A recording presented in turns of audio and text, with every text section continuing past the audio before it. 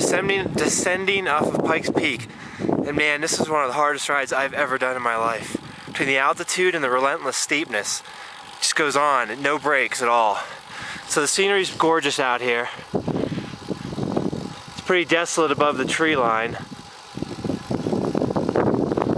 The road's in great shape since they paved it. Couldn't have done this last year when it was still dirt.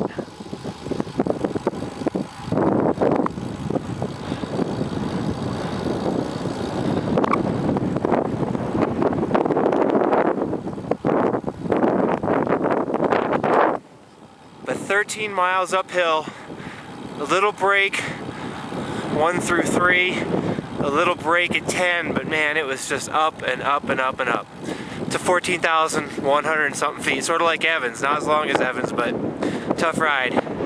So anyway, from the descent off of Pikes Peak, that, by the way, the wind is bad here too if you can't tell. So from the descent off of Pikes Peak, adios.